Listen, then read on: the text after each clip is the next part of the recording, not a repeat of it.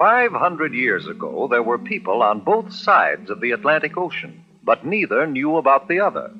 On the western side, our side, the people had reddish-brown skins and lived in huts or wigwams. On the eastern side, in Europe, the people were white-skinned. They had learned how to build houses and large sailing ships, but they still didn't know much about the rest of the world. In fact, most of them believed the earth was flat. Then one day, a map maker named Christopher Columbus had an idea. Do you know what? I think the world isn't flat at all. I think it's round like a ball. Did you hear what he said? Did you hear what he said? He said that the world is round. Oh, he's crazy, man. I think the world isn't flat at all. I think it's round like a ball. The world's as flat as the brim of your hat, and that is very plain. I know that I'm right, oh, I know that I'm right when I say that the world is round. Oh, I'm right, I'm right. My thinking is sound, and I'll prove the world's round. It won't take very long. But it did take long, 7 long years, before Columbus could convince a king or a queen to let him try out his idea. Then Queen Isabella of Spain agreed to supply the ships and men for his trip. I will discover a shortcut to India and bring back some of the great wealth I find there. And I can do it, for I know the world is round. And instead of going east to India, I shall sail west and reach India around the other way. It will be a shorter and cheaper way, for I'll do it all by sea. Queen Isabella provided Columbus with 3 ships, the Nina, the Pinta, and the Santa Maria.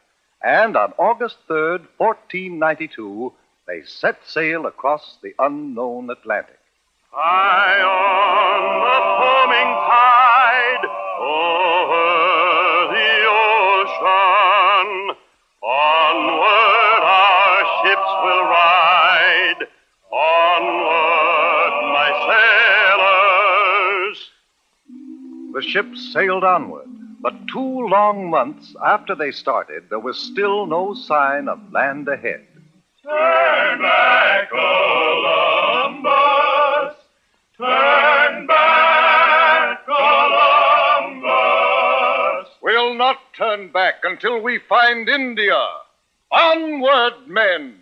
By October 10th, the sailors and the crew were ready to take matters into their own hands. If Columbus won't do as we ask, we'll put him in chains. And we'll turn the ships around ourselves. Wait! Have you heard? One of our men has just seen a branch in the ocean. What of it? It had fresh berries on it. That means we're near land. Hooray! 2 days later, the ships reached land, and Columbus and his crew saw the people with reddish-brown skins who lived there.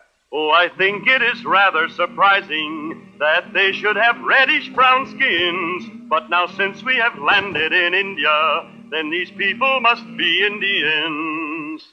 We'll call this part of India San Salvador, and I take possession of it in the name of the King and Queen of Spain.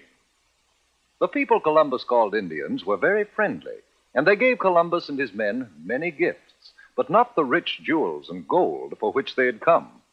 For Columbus really wasn't in India at all. He was on one of the islands off the coast of America. But because of Columbus's mistake, the natives of America have been called Indians ever since.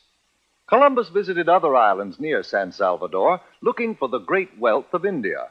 And then he and some of his men returned to Spain. Hooray! Hooray for Admiral Christopher Columbus!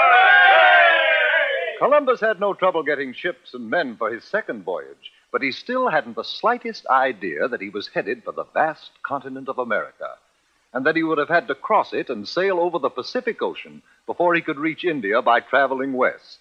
The men of Europe were no longer afraid of the ocean. Columbus made 2 more voyages, and other explorers followed. But each year on October 12th, we celebrate Columbus Day, the anniversary of that day in 1492, when Columbus first sighted the land of the New World, America.